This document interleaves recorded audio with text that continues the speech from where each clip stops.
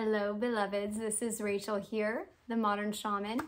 Thanks for joining me for yet another week of a YouTube video.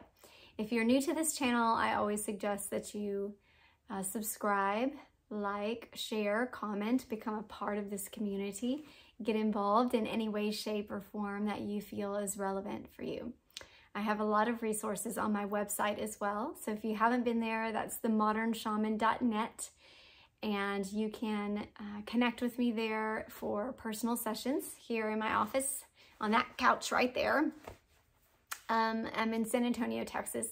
Or you can just do this via Zoom and phone. I mean, you have clients all over the world now, so really there's nothing that holds us back from connecting nowadays.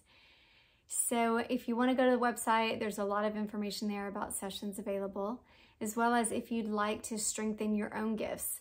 My masterclass teaching curriculum that I used to tour all over and teach is now available through online teaching modules. So again, there's never a better time to learn to develop your spiritual gifts and feel like you have a language to express with the non-physical world. That's all available on the website as well. And that's also the place that you send in your questions. If you want to have a question of yours answered on here, go to there. Go to the very last page as a contact form. You fill it out and just say that it's a question for YouTube. And my assistant puts it in like a little file just for YouTube. I pull one out every week. So it's super easy and I hope that you guys connect with me. I love it. You know, a couple weeks back, I did another Facebook Live. I hadn't done those in like years and I did another one just because I felt like I wanted the connection from the other side. I do these videos. So I really value when you guys write, you comment, you connect back from the other side. I feel your energy, but I love communication. Clearly, because I'm sitting here talking. All right. Enough about that. Let me read the question for today. Okay. Hello, Rachel. Thank you so much for this channel. It has been a godsend to me. I want to ask you a rather personal question. The war in Israel makes me so sad and afraid. And if I'm very honest, it makes me angry. When I watch TV and hear about how horrible it is, I get this deep churning in my stomach. I feel like I honestly can't even make a difference. It makes me feel helpless, hopeless, and angry. I wondered if you have any advice for what we're experiencing in Israel right now.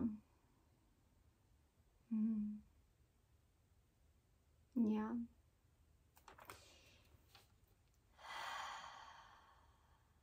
Let us just sit with that for a second.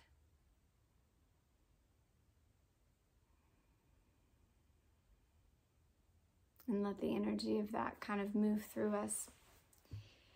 Changes this space, doesn't it? Okay.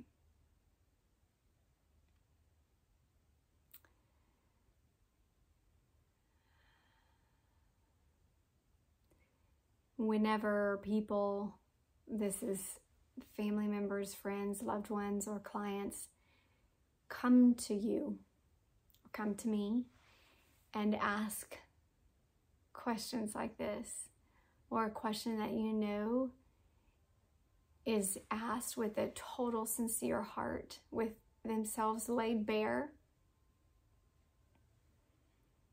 totally transparent and authentic and just sincere, just a plain speech, just someone sharing their heart and asking for help.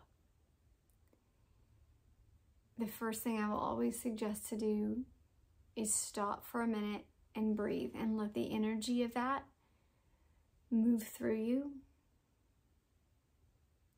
Breathe in, breathe out a few times and just align with that soul. Get connection.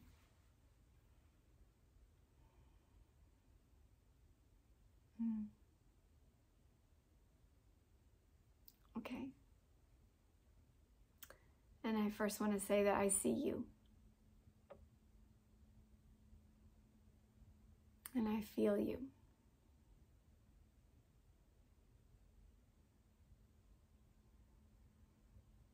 And as a light bearer on this earth, when tragedy strikes of any kind, I always ask myself, how do I speak the truth without causing more suffering? And that's delicate, sometimes more than others.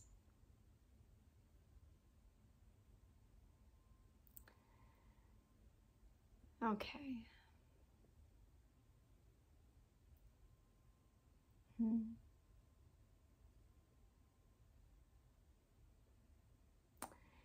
When experiences like this arise and you find yourself watching the news, be very conscientious of where you're sending your attention. When wars arise, there is always a force of darkness and a force of light. And it's important to seek out the forces of light within you and then amplify those out. And realize where your attention is contributing to the drama or the fear or the trauma energy. And you are letting yourself experience the trauma. So when you're watching the news and seeing the suffering or hearing this, don't let that stop you with the anger and the fear. Keep going. And by keep going, I mean keep opening your heart until it breaks open with compassion. This is the fruit that you can access through suffering.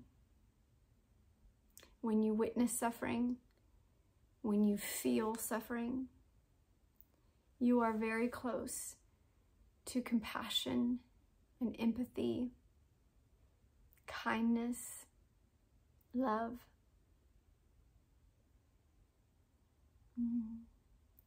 And the qualities in you that recognize that we are all one. We are all connected because you feel what they feel. And you feel for them so deeply. So amplify the compassion of that. And the connectedness and the unity, which is actually the polar opposite of the energy that the dark sides or the evil, whatever you want to call it, the negative polarity that drives war and separation. We are separate, we are against one another. Let the energy of what you experience break open the compassion that will actually heal by the opposite energy of realizing that I feel what they feel and therefore we are unified. We are all connected. And then amplify this, emanate this to where that is the dominant vibration you feel every time you watch that video on TV, every time you hear someone talk about Israel. I feel connected to them. I feel at one with them. I feel shared compassion and love and appreciation for all of those that are suffering from this, because both sides, no doubt, are suffering. And let that suffering bring you into a space of love. And if you can hold that, meditate on that, that meditation can be the amplification. So when I say amplify, I'm talking about it in energetic terms, right? The clairsentience, the feeling of literally putting your energy out there like a megaphone, like a Wi-Fi signal, to where you can feel it just kind of like pulsing out of you, right? Joy comes out of us like this, where we just want to dance, we just want to move, we just feel so good. The same is true when we feel compassion and care and empathy. Sometimes we just want to hug, we just want to touch our heart. We'll feel ourselves like naturally putting our palm chakras over our chest, like, oh my gosh, I just feel so much. And for you, you mentioned your stomach. You're just feeling that in your solar plexus. I will say as a caveat, a lot of the times when we feel this so deeply, it's because we've been a part of it in a past life. We are, and I said this in my last video, a very traumatized species. We've been through a lot of brutality over many millennia on this earth, and many souls have been in the midst of war through many previous lifetimes. And there's something in your gut, your soul. This is where your sense of self and your will. Who am I? What did I come here to do? This is where it's held. So much of our emotional memory is triggered and held and stored there in the belly. This is why it is a huge intuitive center, because our past life memory oftentimes is easily accessible by our emotional memory. When I look at past lives with people, I tend to go first to the strongest emotional node for them in that past life, because it's the fastest connector through all of the energetic connections and quantum realms. It's through time, basically, through space and time. It's the quickest connector point, our emotional memory. And when you have been vibrationally connected or experienced through that, you feel it all the more so. And I don't say that in a negative sense, because when you have been through something, you are literally, think of a cosmic web, right? Like a spider web, you are literally connected to it. We are all connected. Think of string theory, right? Everything's connected. It's not even separate. There's not even, like, first, when we look through the lens of science, it looks like everything is not connected. When we go even further, we see that things are even more connected than we realized, right? I don't want to get into string theory right now, but basically that's what I'm touching on. And because you have had vibrational experience of war in a past life, if that's the case, then you are vibrationally connected to that.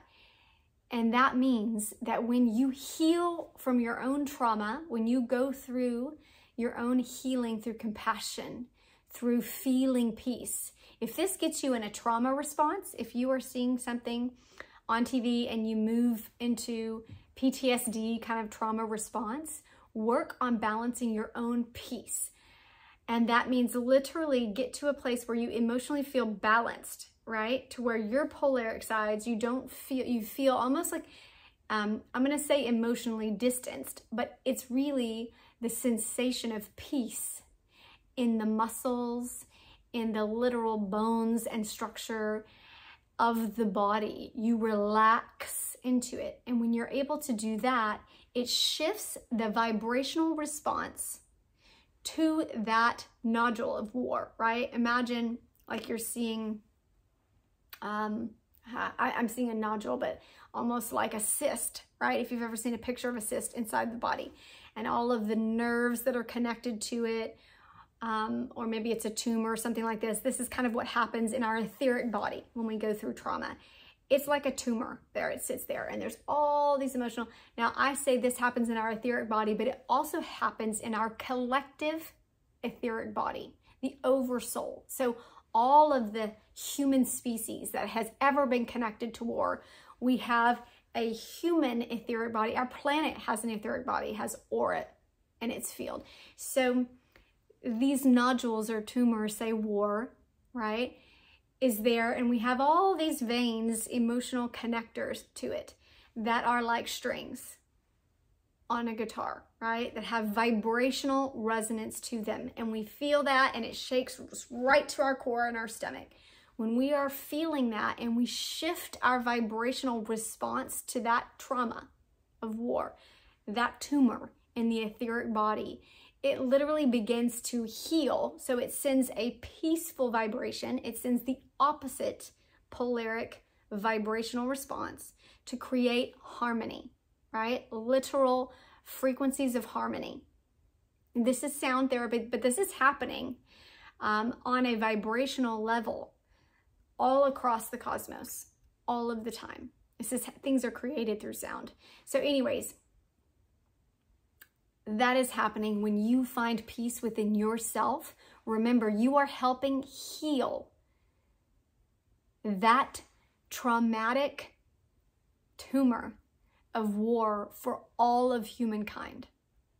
So you do have purpose and hope, and do not feel helpless. There is something that you can go through, that you can do when you meditate to experience your own emotional resonance of peace in response to this experience.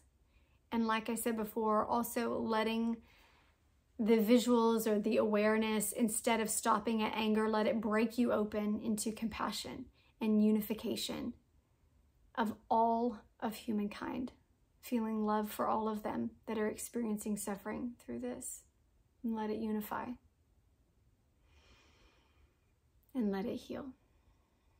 I'm going to sign off here. Blessings.